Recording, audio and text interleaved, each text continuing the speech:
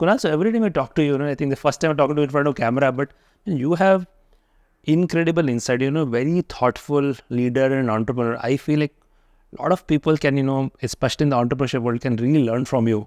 What is the best way? Like, how are you thinking about it? I think, a lot of this, you have created these mental models, this way of looking at things. You are leveraging that. Well, I'm pretty sure people who work at Cred see you in action day to day and through osmosis learning. And I think you have something to contribute, which, people at large should know. Like, do you think about it? I don't know. I mean, it's fairly grandiose of me to think that I have things to contribute. I think if I can create people who can learn and I can learn from people, we'll be through a process. But I think, Mukesh, I fundamentally believe all the knowledge that we ever desire is out there, probably free now. No, but the thing is, we are not looking for it. But you are able to put it together in a way. You have a style of communication, and you have also, it is a lived experience. You are just not giving gyan, right? Yes.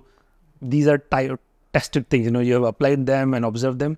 So I do think maybe you should, I think at some point you are encouraging me to think about social media. I'm not fully on social media, but at least podcast is here. I think I can encourage you. I think, I have some of these, ideas I've heard from you before, but back of mind, I'm again thinking when I go back to work at Cult on Monday, I want to have some conversation about what is the hard problem you have solved and so on. Right? I mean, these are very interesting and powerful things, which I think, I think some can benefit from. Yeah.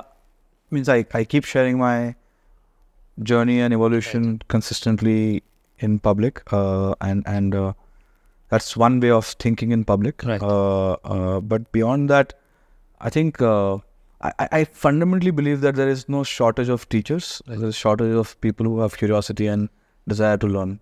No, that's also fair. I do agree. I mean, today, we all have ChatGPT in our pockets, and if you're willing to ask very intelligent. Exactly. And most people have stopped asking questions beyond the initial joy.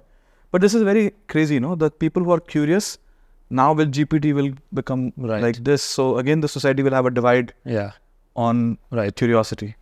Well, so that whole divide is a whole new topic. Maybe one day we can have a deeper conversation about that.